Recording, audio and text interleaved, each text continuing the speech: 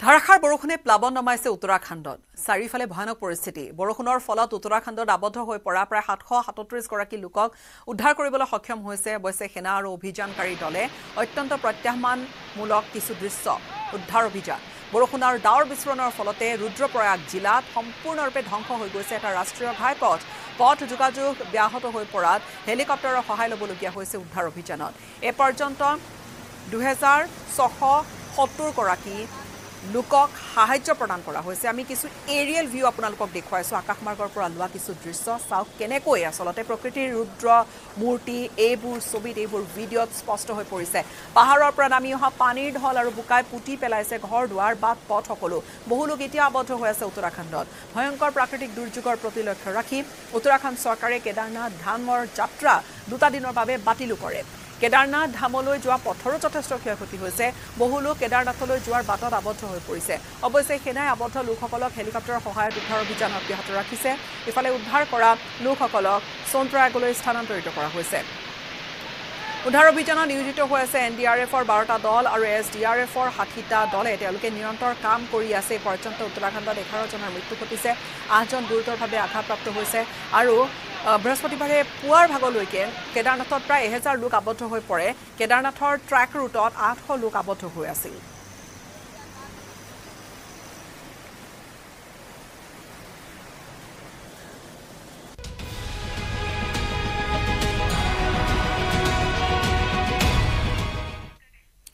और इफाले हिमाचल प्रदेशतो एकेधৰণৰ প্ৰকৃতিৰ ৰুদ্ৰ ৰূপ দেখা গৈছে সুউচ্চ পাহাৰেৰে আবৃত হিমাচল প্ৰদেশৰ বিশেষকৈ শিমলা মান্দি আৰু কুল্লু জিলাত হোৱা ডাৱৰ বিস্ফোৰণৰ ফলত দুজন লোকৰ মৃত্যু ঘটিছে ৰাজ্যখনত এই পৰ্যন্ত অতি কমেও 53 গৰাকী লোক সন্ধানহীন হৈ আছে ডাৱৰ বিস্ফোৰণৰ ফলতে তিনিখন জিলাত ভয়ংকৰ পৰিস্থিতিৰ সৃষ্টি হৈছে সাহায্য আৰু উদ্ধাৰ অভিযান যুদ্ধকালীন গতিত চলি আছে নিহতৰ সংখ্যা বৃদ্ধি পোৱাৰ আশংকা কৰা হৈছে কুল্লু আৰু মান্দি জিলা কৰ্তৃপক্ষই সকলো বিদ্যালয় মহাবিদ্যালয় বন্ধ নিৰ্দেশনা দিছে এছডিআৰএফ আৰু এনডিআৰএফে দিনে নিশাই অভিযান চলাই আছে হিমাচল প্ৰদেশত ডাৱৰ বিস্ফোৰণৰ ফলত নামি অহা পানীৰ ঢলে উটুৱাই নিছে বাটপথ ঘৰদুৱাৰ আদি বায়ুসেনা বাহিনীয়ে হেলিকপ্টাৰৰ সহায়ত আবদ্ধ হৈ থকা লোকসকলক উদ্ধাৰৰ বাবে অভিযান অব্যাহত ৰাখিছে ইফালে ডাৱৰ বিস্ফোৰণৰ ফলতে মানালীৰ কেইবাটাও পথ ক্ষতিগ্ৰস্ত হৈছে সংযোগ বিচ্ছিন্ন হৈছে আন জিলাসমূহৰ সৈতে কেইবাটাও বৃহৎ অট্টালিকা খহি পৰিছে প্ৰাকৃতিক দুৰ্যোগৰ ফলত উল্লেখযোগ্য যে গ্ৰীষ্মকালীন ৰাজধানী শিমলাত সমেজ খাদৰ যি জলবিদ্যুৎ শক্তি প্ৰকল্পৰ সমীপতে সেই ডাৱৰ বিস্ফোৰণৰ ঘটনা যাৰ ফলত 20 গৰাকীৰ অধিক লোক নিখোজ হৈ আছে এতিয়াও एक्चुअली यहाँ पर जैसे कि आप सभी को पता है कि यहाँ पर क्लाउड बस्ट यहाँ से लगभग 10 से 12 किलोमीटर दूर है जी और वहाँ पर क्लाउड बस्ट हुआ और यहाँ पर जो ये इलाका देख रहे हैं मेरे राइट साइड में लगभग 20-25 घर यहाँ पर थे और जिसमें कुछ यहाँ पर पावर प्लांट भी था हाइड्रो पावर प्लांट और साथ ही में यहाँ पर डिस्पेंसरी भी थी और कुछ सिविलियन थे तो उसमें लगभग अनुमानित है लगभग 40 से 42 लोग यहाँ पर वास्ट अवे हो चुके हैं और साइड में देख ही रहे हैं लगभग 20-22 फीट के आसपास यहाँ पर मलबा ऊपर से आया है पानी के साथ साथ और नाइट में लगभग मिडनाइट के दौरान ये मलबा आया है हाँ यहाँ पर एनडीआरएफ की टीम 2 एनडीआरएफ की टीम है जिसको 4 पार्ट्स में बांटा गया है और साथ ही साथ अदर सिस्टर ऑर्गेनाइजेशन है जैसे आर्मी भी है यहाँ पर साथ में और सीआईएसएफ आईटीबीपी और सिविल पुलिस और साथ में एसडीआरएफ और अदर वॉलंटियर्स वगैरह भी हैं यहाँ पर और जैसे कि यहाँ पर अनुमानित है हमारे जो एनडीआरएफ के रिस्क्यूअर्स हैं उस वाले पैच में वहाँ पर एक मकान्स वगैरह हैं जहाँ पर मतलब कि अनुमानित है वहाँ पर कुछ स्ट्रक्ट हो सकते हैं विक्टिम बॉडीज वगैरह वहाँ रिकवर होने के चांसेस हैं तो इक्विपमेंट के साथ वहाँ पर अप्रोच बनाई जा रही है दूसरा सर्चिंग यहाँ पर भी सर्चिंग की गई है और लोअर साइड में भी वहाँ पर भी सर्चिंग कंटिन्यूसली इवन अदर टीमें भी आगे भी लगी हुई हैं एनडीआरएफ की और other SDRF other sister organisation भी लगी हुई है ये बड़ी ही हमारे लिए जो है वो दुख की बात है शोक की बात है क्योंकि हिमाचल में जो है पहाड़ी लोगों का जीवन ऐसे भी बहुत ज़्यादा मुश्किल होता है और हमेशा हर साल जो है इस तरह की त्रासदियाँ आती हैं और हमारे जो हिमाचल के जो लोग हैं उनके जन माल ज़मीन की बहुत हानि होती है तो हमारे प्रधानमंत्री जी ने भी आश्वासन दिया है उन्होंने खुद पर्सनली सारी चीज़ का ब्यौरा लिया है और उन्होंने आश्वासन दिया है कि हमें जो रिलीफ फंड है उसमें और मदद की जाएगी और होम मिनिस्टर जी ने भी हमें आश्वासन दिया है मैं भी पार्लियामेंट में जो है अलग अलग मिनिस्ट्रीज़ के पास जाके जो है कोशिश कर रही हूँ कि हमारे हिमाचल को और सहायता मिले उसके साथ ही जैसे ही यहाँ पे मेरा काम ख़त्म होता है मैं हिमाचल का दौरा करूंगी और खुद जाके जो है लोगों के इस दुख में उनका हिस्सा बनूंगी। हमारा जो हिमाचल प्रदेश है वो लगभग 70% मेरी कॉन्स्टिट्यूएंसी में ही आ जाता है। तो हिमाचल का जो जितना भी ज्योग्राफिकल एरिया है वो मंडी लगभग 70% उसको कवर करती है। तो नुकसान खैर सारी जगह पे हुआ है, पर वो मंडी क्षेत्र में अधिकतर आता है। तो लगभग 1,500 किलोमीटर का एरिया है, तो ऐसा तो नहीं कि हम एक साथ में कवर कर सकते हैं उसको। बहुत दूर दूर हैं सारे क्षेत्र, तो जितना हो सकता है उतना अब करेंगे और जैसे जैसे स्थिति बनेगी वैसे वैसे कवर करेंगे।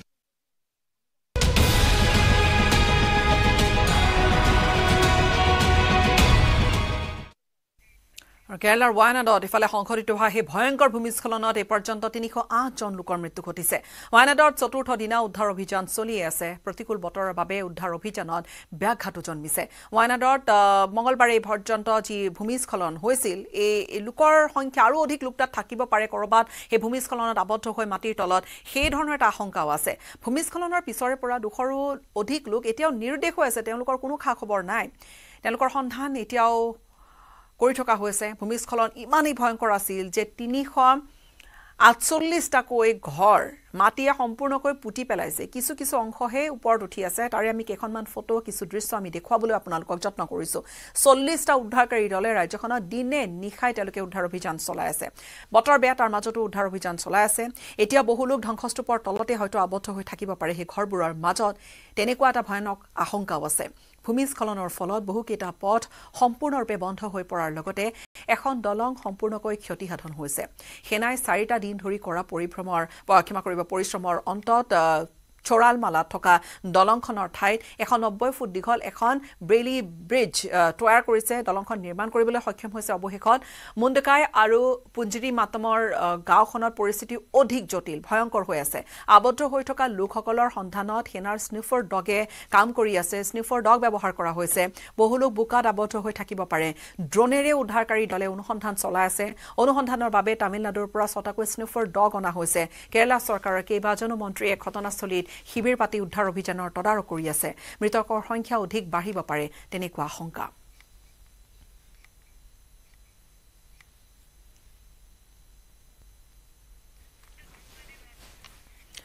আৰু এই আকাশমাৰ্গেৰে লোৱা যিবোৰ দৃশ্য তাত চাওক, তাত অকল ৰঙা মাটি দেখা গৈছে, বাহিৰা মাটি দেখা গৈছে। অধিকাংশ অঞ্চল তাত কোনো ধৰণৰ ঘৰ দুৱাৰ দেখিব পোৱা যোৱা নাই। এয়া আকাশমাৰ্গৰ পৰা লোৱা ড্ৰোনৰ কিছু ভিজুৱেলছ, ড্ৰোনৰ সহায়ত লোৱা। আচলতে ড্ৰোন ব্যৱহাৰ কৰা হৈছে। ড্ৰোনেৰে উদ্ধাৰ অভিযান, ক'ৰবাত যদি কোনোবা আবদ্ধ হৈ আছে, কেনেকৈ আবদ্ধ হৈ আছে, কি পৰ্যায়ত আছে, কিয়নো বহু ঠাই এনেকুৱা হৈ পৰিছে য'ত পোনপটীয়াকৈ তাত উদ্ধাৰকাৰী বাহিনী গৈ পোৱাটোৱে যথেষ্ট প্ৰত্যাহ্বানমূলক হৈ পৰিছে। কিয়নো তাত বৰষুণো দি আছে, ঢিলা হৈ পৰা মাটি, ইতিমধ্যে খহি অহা মাটি। তাত কিন্তু উদ্ধাৰকাৰী বাহিনীসকলৰ বাবেও পদে পদে তেওঁলোকেও প্ৰত্যাহ্বানৰ সন্মুখীন হৈছে। तो आज इस ऑपरेशन का, सर्च ऑपरेशन का चौथा दिन है। कल शाम 6 बजे हमारा जो बेली ब्रिज है 24 टन लोड क्लासिफिकेशन, वो हम थ्रू कर चुके हैं और उससे अभी आप देख सकते हैं कि आप यहाँ पहुँच पाए हैं। ये पुंजरी मट्टा है जो कि एक इस लैंडस्लाइड का जो एक्सट्रीम अपस्ट्रीम जो एरिया है, इसके आगे तकरीबन और 500 मीटर 1 किलोमीटर तक जहाँ लोग बस रहे थे उधर डैमेज हुआ है। बट दिस इज मोर और less at the very source of the landslide, the farthest end where there is habitation. तो यहाँ पे अभी आराम से आप लोग पहुँच चुके हो, गाड़ियाँ की हरकत हो चुकी है और जो रास्ता है उसको खोला जा रहा है ताकि यहाँ पर भी अर्थ मूविंग इक्विपमेंट पहुँच सके। जहाँ हम खड़े हैं ये स्लोप पूरा, यहाँ पे घर थे, दुकानें थी और ऑलमोस्ट 80 से 100 फुट ऊपर है इस रिवर के बेस लेवल तक। तो उससे आप अनुमान लगा सकते हैं कि कितना ज़्यादा पानी का, कितनी तादाद और कितने वॉल्यूम से और कितनी स्पीड से पानी आया होगा। इसको हम 6 जोन्स में बांट दिया है और जो फोर्सेस आए हैं उनको हमने अपनी अपनी जिम्मेवारी का इलाका बांट दिया है। अभी हमारे पास कुछ एक और साधन है सर्च करने के लिए, जैसे ट्रैकर डॉग, ये स्निफिंग डॉग्स और मिल गए हैं, मैकेनिकल इक्विपमेंट और आ गया है। शक है कि यहाँ पर अभी भी कोई दबा हुआ है, कोई बॉडीज हैं, तो उसकी सर्च में आज कार्रवाई की जा रही है।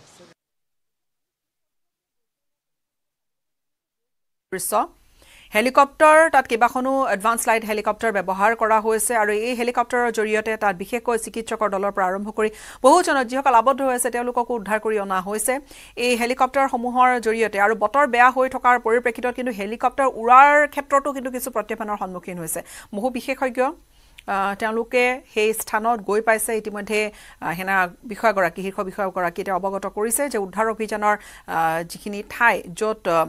অত্যন্ত বেছি ক্ষতিগ্ৰস্ত বা যিখিনি ফাৰ্ডেষ্ট এণ্ড বুলি কোৱা হৈছে আটাইতকৈ শেষৰটো পইণ্ট সেইখিনি ঠাইত এতিয়া উদ্ধাৰ অভিযান চলাব পৰা গৈছে কিয়নো ব্ৰেইলি ব্ৰিজ ইতিমধ্যে সেই দলংখন সেনাই নিৰ্মাণ কৰি উলিয়াইছে 190 ফুট দীঘল সেইখন দলং আৰু সেইখন দলঙেৰে তাত যি এস্কেভেটৰ হওক আন যিবোৰ সা সৰঞ্জাম হওক সেইবোৰ লৈ যাব পৰা গৈছে অন্তত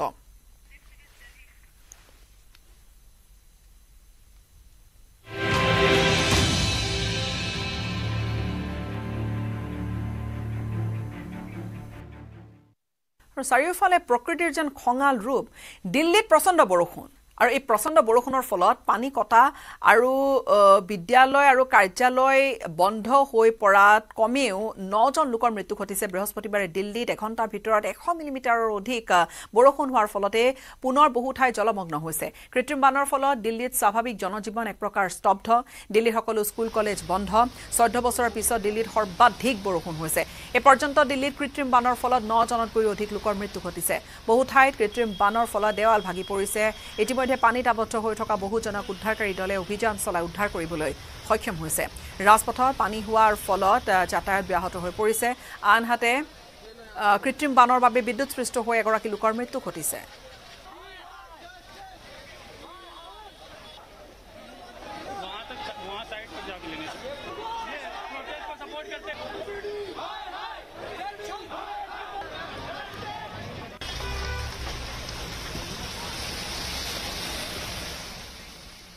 সময় এখিনিতে আন এটা বাণিজ্যিক বিৰতিৰ এইটো মাইথান ষ্টিল নহয় ওচৰ চুবুৰীয়াসকলে লগাইছে ষ্ট্ৰং মানে মাইথান ষ্টিল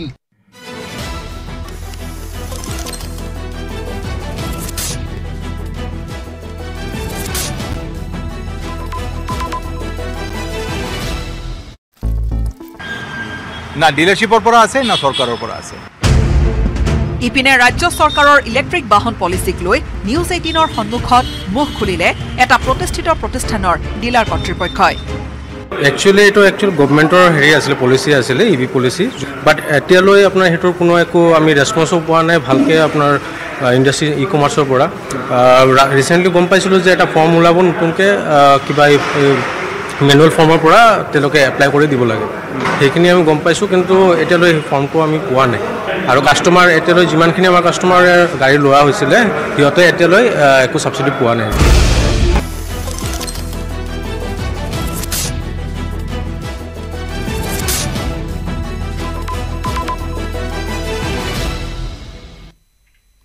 মহাৰাষ্ট্ৰত পুনৰ ব্যস্ত ৰাজপথত খহি পৰিল প্ৰকাণ্ড হৰ্ডিং প্ৰতিকূল বতৰৰ মাজতে থানেৰ কল্যাণৰ সাজাদন্দ চকত এই ঘটনা ভয়ংকৰ ঘটনা সংঘটিত হৈছে প্ৰকাণ্ড হৰ্ডিং খহি পৰাৰ ফলতে তিনিখন বাহন ক্ষতিগ্ৰস্ত হৈছে আৰু এই ভয়ংকৰ ঘটনাটোত কেইবাজনো লোক আহত হোৱাৰ আশংকা কৰা হৈছে ব্যস্ত ৰাজপথত হৰ্ডিং খহি পৰাৰ হিহৰণকাৰী দৃশ্য চিচিটিভিয়ে ধৰি ৰাখিছে চাওক কেনেকুৱা হিহৰণকাৰী এটা দৃশ্য এফালে বৰষুণ হৈ আছে আৰু তাৰ মাজতে এই প্ৰকাণ্ড হৰ্ডিংখন খহি পৰিছে চলিত বৰ্ষৰে মে মাহত মহাৰাষ্ট্ৰৰ ঘাটকোপাৰত হৰ্ডিং খহি পৰাত 17 গৰাকী লোকৰ মৃত্যু ঘটিছিল 3 মাহৰ ভিতৰতে মহাৰাষ্ট্ৰত আকৌ এটা তেনেকুৱা ঘটনা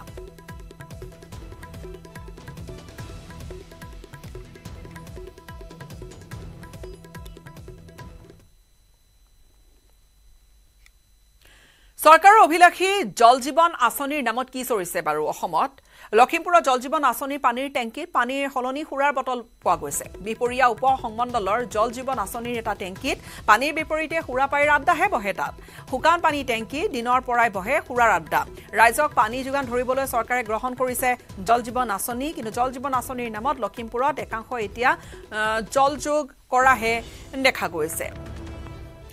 এয়া লক্ষণীয়ভাৱে কোটি কোটি টকা খৰচ কৰাৰ পিছতো জল জীৱন আঁচনিৰ ফালৰ পৰা যেন কোনো ধৰণৰ সুফল এটুপি পানী পোৱা নাই অঞ্চলবাসীয়ে পাইপেৰে এটুপি পানী নোলাল কিন্তু তাৰ ঠাইত এতিয়া দেখা গৈছে এই ধৰণৰ এটা দৃশ্য পাইপ বহুৱালে ঠিকেই কিন্তু আজিলৈকে ৰাইজে কোনো ধৰণৰ সুবিধা নাপালে পানী নাপালে কৰবাত যদি বিসংগতিয়ে দেখা দিছে আন কৰবাত আঁচনি ৰূপায়ণৰ নামত দুৰ্নীতিৰ অভিযোগ উত্থাপন হৈছে লখিমপুৰ জিলাত বিগত 4 বছৰে জল জীৱন আঁচনিৰ কাম সম্পূৰ্ণই কৰিব নোৱাৰিলে জনস্বাস্থ্য কাৰিকৰী বিভাগে উল্লেখযোগ্য যে বিপুৰীয়া উপ সংমণ্ডলৰ মুঠ 513টা আঁচনিৰ অধিকাংশই আজিও সম্পূৰ্ণ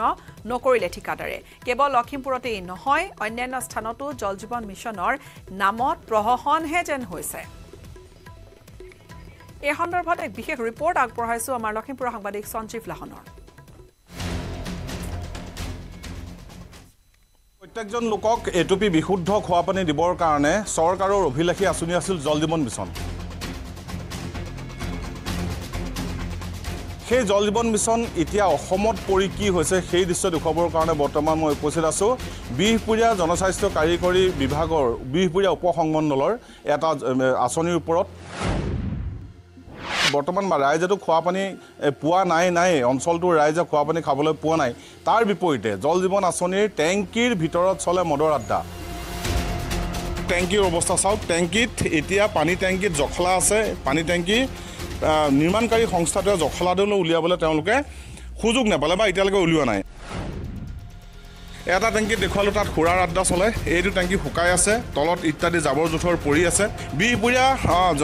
জনস্বাস্থ্য কাৰিকৰী বিভাগৰ বিহপুৰীয়া উপসংমণ্ডলত সৰ্বমুঠ 513টা এনেকুৱা ধৰণৰ আঁচনি আছে আৰু প্ৰত্যেকটো আঁচনিয়ে কোটি টকাৰ ওপৰ ব্যয় কৰি চৰকাৰে ৰাইজক খোৱা পানী যোগান ধৰিবৰ কাৰণে এনেধৰণৰ আঁচনি প্ৰস্তুত কৰিছিলে কিন্তু কাৰ্যক্ষেত্ৰত মই দেখুৱাই আছোঁ এয়া চাওক আৰু এই আঁচনিখন নিৰ্মাণৰ দায়িত্ব প্ৰথম অৱস্থাত অৰ্পণ কৰা হৈছিলে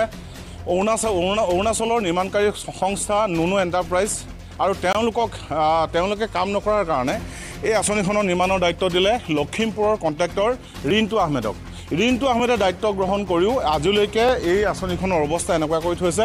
আৰু তাৰ উপৰি ওপৰত টেংকিত পানী এতিয়ালৈকে টেংকিয়ে স্থাপন নকৰিলে টেংকিৰ যিটো ফ্ৰেম সেইটোহে বনালে যিডাল ষ্টেণ্ড সেইডাল বনালে আজিলৈকে আঁচনিখনত কিন্তু টেংকিটোকে স্থাপন কৰিব নোৱাৰিলে কাৰ্যক্ষেত্ৰত একেবাৰে নৰম পৰ্যায়ত কাম হৈছে আমাৰ মানে লখিমপুৰ জিলাৰ যিজন আয়ুক্ত আছিলে তেখেত আহি পেলাই ইয়াত নিজে চৰজমিন মানে তদন্ত কৰি পেলাই তেওঁলোক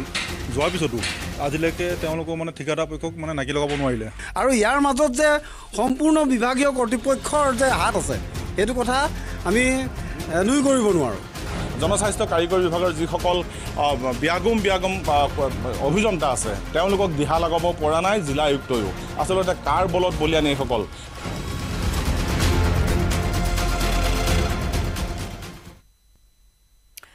আঁচনি আছে ঠিকেই কিন্তু পানী নাপায় পানী নোলায় তাৰ বিপৰীতে এই ধৰণে কৰবাত হয়তো আধা কাম হৈ ৰৈছে কৰবাত বিসংগতিপূৰ্ণ হৈছে নানানটা অভিযোগ শিৱসাগৰৰ পৰা বিশেষ ৰিপৰ্ট আগবঢ়াইছো আমাৰ সাংবাদিক প্ৰদীপ গগৈ শিৱসাগৰ জিলাৰ বিভিন্ন প্ৰান্তত বৰ্তমানেও জল জীৱন মিছন আঁচনিৰ অধীনত পানী যোগান ধৰিবলৈ সক্ষম হোৱা নাই ৰাইজে লাভ কৰা নাই বিশুদ্ধ খোৱা পানী মই দেখুৱাইছো মই বৰ্তমান উপস্থিত আছো শিৱসাগৰৰ মেৰবিল চাংমাই গাঁৱত আৰু এই চাংমাই গাঁৱত 6 মাহ এবছৰ পূৰ্বে ইয়াত এইবিলাক যিবিলাক পাইপ সেই পাইপসমূহ ইয়াত স্থাপন কৰিছিলে সেই স্থাপন কৰা পাইপসমূহ কিন্তু বৰ্তমান উঘাল খাই পৰি আছে এই অৱস্থা এইবিলাক হৈছে জল জীৱন মিছন আঁচনিৰ পাইপ এই দৃশ্য মই কেৱল এটা উদাহৰণে এনেকুৱা বহু শ পাইপ তথা নল এনেধৰণে পৰি আছে কৰবাত যদি উভাল খাই পৰি আছে কৰবাত ইয়াৰ যিবিলাক পাইপ তাত কৰবাত ফাটি আছে এবছৰ পূৰ্বে স্থাপন কৰিছিলে কিন্তু আজি পৰ্যন্ত খোৱা পানী নাপালে বহু ঠাইত ভালদৰে পাইপ লগাই থোৱা আছে তথাপিতো পানী নাই এবছৰ 1.5 বছৰ ধৰি ইয়াত মই এইসকল পৰিয়াল আছে দাদা আপোনালোকৰ কিমান দিন হ'ল পাইপ 1.5 বছৰ হ'ল নলাও খান্দিলে কিন্তু নলাও নুপুতিলে পিছত আমি মানে পথাৰ হেৰিবিলাক আমি নিজে পুতিবলগীয়া হ'ল পানী পাইছে নাই পানী নাই আজি 1.5 বছৰ হ'ল পানী নাই এইবোৰ এনেই পৰি আছে হেৰিয়াতে পৰি আছে গৰুৱে মুহতীয়া এইবোৰ বাইদেউ এই পাইপ ইয়াত আপোনালোকৰ কিমান দিন হ'ল 6 মাহ মানে হ'ল আজিলৈকে পানী পোৱা নাই ইয়াত সকলোৰে একে গতি চবৰে একে গতি সময়খিনিতে আন এটা বাণিজ্যিক বিৰতিৰ এইটো মাইথান ষ্টিল নহয় ওচৰ চুবুৰীয়াসকলে লগাইছে ষ্ট্ৰং মানে মাইথান ষ্টিল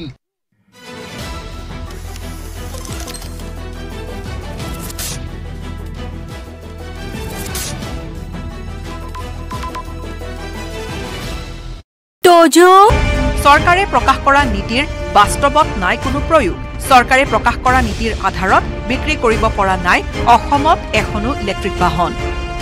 ফুল দাম দিব লগা হৈছে বাট এতিয়া ৰেজিষ্ট্ৰেশ্যন এমাউণ্ট যোনটো আছে সেইটোতে অকণমান ৰিবেট পায় গভৰ্ণমেণ্টৰ ফালৰ পৰা মে বি 5% হওক বা 10% হওক ইপিনে চৰকাৰী এই নীতি কাৰ্যকৰী নকৰাৰ বাবে অসমত ব্যৱসায়িকভাৱে ইলেক্ট্ৰিক বাহন বিক্ৰীত বাধাৰ সৃষ্টি হোৱা বুলি মন্তব্য ডিলাৰ কৰ্তৃপক্ষৰ সাবসিডি যদি কাস্টমাৰ পালে হয়তো আমাৰ লগত সেলিং আৰু বাঢ়িলে হয় উল্লেখযোগ্য যে ৰাজ্য চৰকাৰে পেট্ৰল ডিজেলৰ বিকল্প ৰূপে ইলেক্ট্ৰিক বাহন ব্যৱহাৰৰ সপোন দেখিছে যাৰ বাবে ইলেক্ট্ৰিক বাহনৰ গৰাকীক উৎসাহিত কৰিবলৈ বিশেষ ৰেহাইৰ বাবে ইলেক্ট্ৰিক বাহন নীতি 2021 প্ৰকাশ কৰিছিল কিন্তু দুৰ্ভাগ্যজনকভাৱে ইলেক্ট্ৰিক বাহন নীতি 2021 আজিও অসমত নহল কাৰ্যকৰী এতিয়া বিভাগীয় ভুল নে অইন কিবা সেয়া এতিয়াও স্পষ্ট নহয় নিউজ 18 নহয় ওচৰ চুবুৰীয়াসকলে লগাইছে ষ্ট্ৰং মানে মাইথান ষ্টিল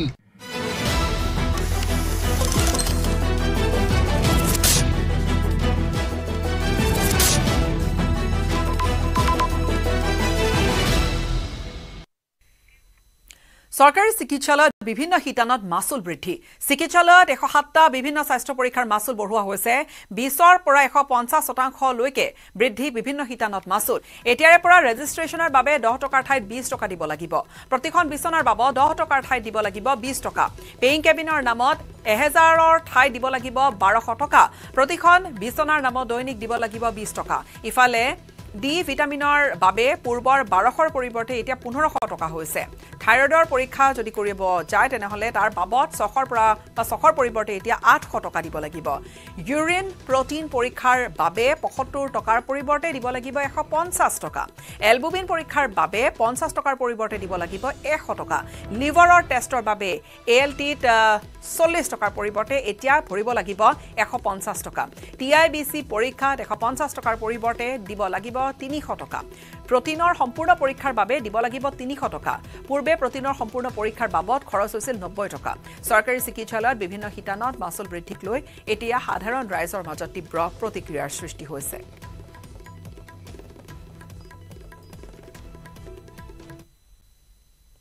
पर डे আমাৰ 3500 পৰা 4000 বেমাৰী আহে আৰু বেমাৰীটো আহে 4000 তাৰ লগত এটেন্ডেন্ট আহে আৰু 4000 আমাৰ ডেইলি ইয়াতে জিএমচিতে মুভমেন্ট 10000 ওপৰত আছে আমাৰ এডমিশনজো হয় বহুতখিনি 300-400 এডমিশনস পাৰ ডে হয় সো এই গোটেই সিস্টেমটো চলিব লাগিব এই চলিবলৈ আমি বহুত নতুন ইনোভেটিভ আইডিয়াজ লগাব লাগিব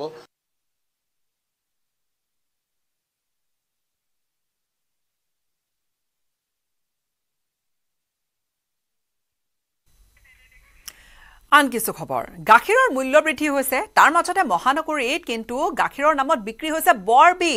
গুৱাহাটীত গৰু গাখীৰৰ নামত অসাধু ব্যৱসায়ীয়ে বিক্ৰী কৰিছে ভেজাল পাউডাৰ গাখীৰ গোপালক সন্থাৰ বেনাৰ লগাই গুৱাহাটীত বিক্ৰী কৰি থকা হৈছে এই ভেজাল গাখীৰ পানীত পাউডাৰ গাখীৰ মিহলাই গৰু গাখীৰ বুলি ৰাম ঠগন দি আহিছে গ্ৰাহকক পানীত পাউডাৰ গাখীৰ মিহলাই দি থকা অৱস্থাতে হাতেলুতে আটক হল অসাধু ব্যৱসায়ী ধৃত অসাধু ব্যৱসায়ীজনৰ নাম সন্তোষ কুমাৰ অৱশ্যে ঘটনাস্থলীৰ পৰা পলায়ন কৰিলে গোপাল ছেত্ৰী আৰু অন্য এজন ভেজাল গাখীৰ বিক্ৰেতা হাতেলুতে এজন ব্যৱসায়ীক আটক কৰি আৰক্ষীক গতাই দিলে ৰাইজে পল্টন বজাৰৰ বিজুলী ভৱনৰ সন্মুখত ৰাইজে কৰাত কৰি আৰক্ষীক সমঝাই দিলে অসাধু ব্যৱসায়ী আমসিং জোৰাবাটৰ গোপালক সন্থাৰ বেনাৰ লৈ একাংশই মহানগৰীত বিক্ৰী কৰিছে ভেজাল গাখীৰ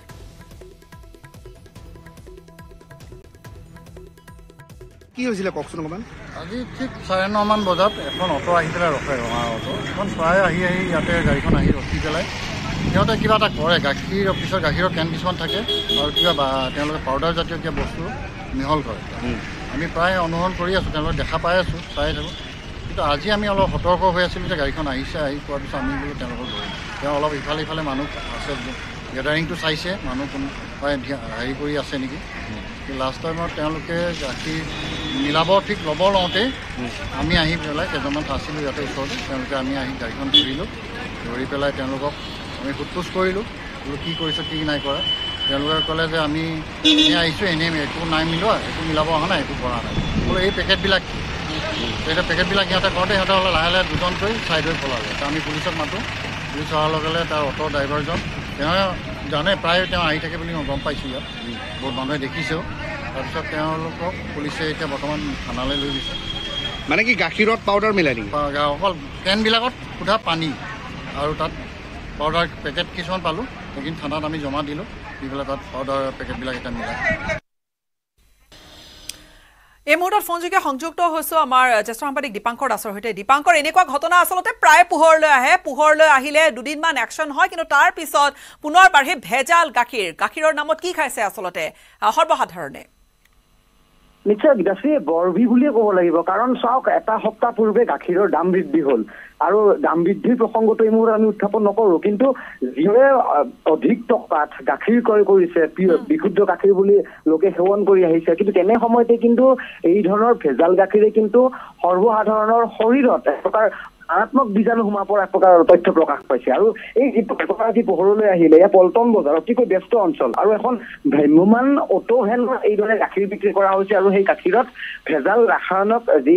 পাউডাৰ, সেই পাউডাৰ মিক্স কৰা হৈছে। অৰ্থাৎ এই ধৰণৰে ভেজাল যি গাখীৰ বৰ্তমান গুৱাহাটীৰ মাজমজিয়াত বৰ্তমান বিয়পাই পেলোৱা হৈছে আৰু সেই গাখীৰে সাধাৰণ জনতাই বিশুদ্ধ গাখীৰ বুলি ক্ৰয় কৰিছে। আৰু আজিৰ দিনত যদি চায় তেতিয়াহ'লে প্ৰতি লিটাৰ বিশুদ্ধ গাখীৰৰ নামত আমি ক্ৰয় কৰি আছোঁ প্ৰায় 74 বা 75 টকা প্ৰতি লিটাৰত। গাখীৰৰ দাম বাঢ়ি আছে। তেনে সময়তে কিন্তু এই দুষ্ট চক্ৰই অধিক সক্ৰিয় হৈছে আৰু বিশেষকৈ যোৰাবাট বা 9 মাইল অঞ্চলত যি ধৰণৰ লোকে গোপালক যি সন্থাৰ নামত তেওঁলোকে গাখীৰ বিক্ৰী কৰি আহিছে আৰু সেই সন্থাৰ নামতে এই ধৰণৰ এটা ভুৱা কাৰবাৰ চলিছে। আৰু যিগৰাকী সন্তোষ কুমাৰ নামৰ ব্যৱসায়িক আজি পল্টন বজাৰ আৰক্ষীয়ে এৰেষ্ট কৰিছে, তেওঁক বৰ্তমান অধিক সোধ-পোছ চলাই আছে। আৰু এই ক্ষেত্ৰত কিন্তু যিসমূহ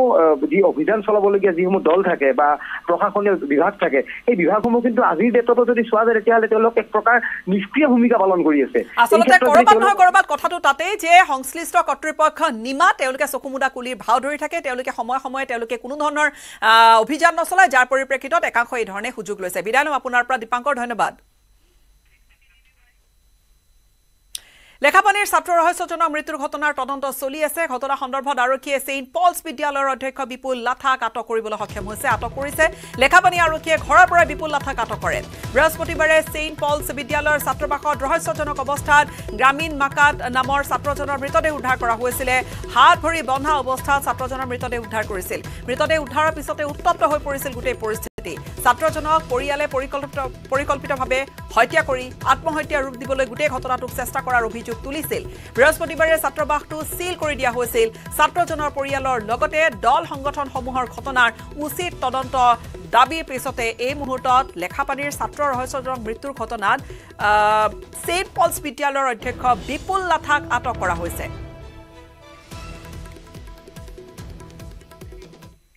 ভাৰত ভূটান সীমান্তৰ 2 নম্বৰ সোণাজুলিত অব্যাহত আছে 60 মানুহৰ সংঘাত। খাদ্যৰ সন্ধানত জনাঞ্চলত প্ৰৱেশ কৰা বন্যহস্তীয়ে নিশা ভাঙিলে লেফা গোৱাৰী নামৰ লোকগৰাকীৰ ঘৰ। বন্যহস্তীৰ আক্ৰমণত কথমপি প্ৰাণ ৰক্ষা পৰিছে লেফা গোৱাৰীৰ পৰিয়ালটোৰ। বন্যহস্তীৰ মুক্ত বিচৰণত আতংকিত ৰাইজে কটাবলগীয়া হৈছে বিনিদ্ৰ ৰজনী। বন বিভাগে কোনো ব্যৱস্থা গ্ৰহণ নকৰাত ৰাইজৰ ক্ষোভ। এই সন্দৰ্ভত এক ৰিপৰ্ট আগবঢ়াইছে আমাৰ সাংবাদিক ৰিপুঞ্জয় নাথৰ। মই উপস্থিত আছোঁ ওদালগুৰি জিলাৰ 2 নম্বৰ সোণাজুলিত। যোৱা নিশা 2 নম্বৰ সোণাজুলিৰ এই অঞ্চলত দুটা হাতী আহি কিদৰে সন্ত্ৰাস চলাইছে মোৰ কেমেৰা সহযোগে দেখুৱাইছে। এইদৰেই এই ঘৰসমূহ ভাঙিছে, স্কুলৰ পৰা আৰম্ভ কৰি সকলো ঘৰ খাদ্যৰ সন্ধানত যি হাতীবিলাক নামি আহিছে, আহি পেলাই এইদৰে আচলতে মানুহৰ ঘৰ ভাঙি তহিলং কৰিছে আৰু এইজন ব্যক্তিৰ ঘৰত সম্পূৰ্ণ থাকিব নোৱাৰা অৱস্থা হৈ গৈছে, যিহেতু তেওঁ ঘৰটো সম্পূৰ্ণৰূপে ভাঙি পেলালে। আৰু এইদৰে প্ৰতিদিনেই এদিন নহয় প্ৰতিদিনেই জাক জাক হাতী আহি 2-3টা ভাগ হৈ বিভিন্ন অঞ্চলত এই গাঁওসমূহত সেই বস্তি অঞ্চলত হাতীসমূহ সোমাই উঠি খাদ্যৰ সন্ধানত এইদৰে ধানৰ ঘৰৰ ভিতৰত ধান বা চাউল বিচাৰি এইদৰে আচলতে ঘৰসমূহ ভাঙি পেলায়। পোনে পোনে মই হাতীৰ যি ঘৰ যিটো ভাঙিছে তেওঁৰ গৰাকীৰ পৰা মই পোনে পোনে জানিবলৈ চেষ্টা কৰিম। আপোনাৰ নামটো কি? মোৰ নম্বৰ লেফা গোৱাৰী। এই হাতী কেতিয়া আহিছিলে? ৰাতি 9:30 বজাত। এইদৰে আচলতে প্ৰতিদিনে আহে নে কি আহি থাকে প্ৰতিবাৰে আহি থাকে কিমানটা হাতী আহিছিলে এনে পালো আহে কিছুমান দিনা আৰু কিছুমান এটা দুটা আহে আজি আহাটো একলা এটা আছিলে আৰু এতিয়াতো আপুনি ৰাতি কেনেকৈ পলালে এতিয়া পলাল মই খিৰিকী দি পাৰ হ'লো হয় এতিয়া আপুনি ক'ত থাকিব এতিয়া থাকিব ক'ত আকৌ ভাঙিলে জিলাত থাকিব লগা ক'ত আছে আকৌ ইয়াতে থাকিব লাগিব ভাঙা চিঙা বন বিভাগৰ কোনোবা মানুহ আহিছে অহা নাই এতিয়ালৈকে একো নাই নাই খা খবৰ একো নাইকিয়া যোৱা নিশা কিমানটা ঘৰ ভাঙিলে যোৱা নিশাটো সিমান মই গম নাপাওঁ মই নিজেটোহে জানো হয় আপোনাৰ কি নষ্ট কৰিলে হাতীয়ে চাউল খালে তাৰপিছত এইফালে ভাতৰ চৰু ভাত গৰম গৰম বনাই থৈ দিয়া আছিলে সেইটো খালে তাৰপিছত চৰুটো কম টেপলা কৰি থাকিল বাদ বাকী এইগিলা ঘৰ ভাঙা চিঙা সেইকেইটাই আৰু কেইটামান বজাত আহিছিলে 9:30 বজাত গুৰুত্বপূৰ্ণ খবৰ বাংলাদেশত নিষিদ্ধ জামাতি ইছলামী নিষিদ্ধ কৰা হৈছে বাংলাদেশ ছাত্ৰ শিবিৰক জামাতি ইছলামীৰ ছাত্ৰ গোট বাংলাদেশ ছাত্ৰ শিবিৰ হেউতীয়াকৈ যিবোৰ হিংসাত্মক ঘটনাই জোকাৰি গৈছে বাংলাদেশ সেই হিংসাত্মক ঘটনা দুটা সংগঠন জড়িত থকাৰ অভিযোগ সন্ত্ৰাসজনিত ঘটনাত জড়িত থকাৰ উপৰি সমাজ বিৰোধী কাম কাজৰ দুয়োটা সংগঠনে উচতনি দিয়াৰ অভিযোগতে বেন কৰা হৈছে নিষিদ্ধ ঘোষণা কৰা হৈছে 1971 চনৰ মুক্তিযুদ্ধৰ সময়ত সংগঠিত গণহত্যা যুদ্ধ অপৰাধতো এই দুয়োটা সংগঠনক জগৰীয়া হিচাপে বিবেচিত হৈছিল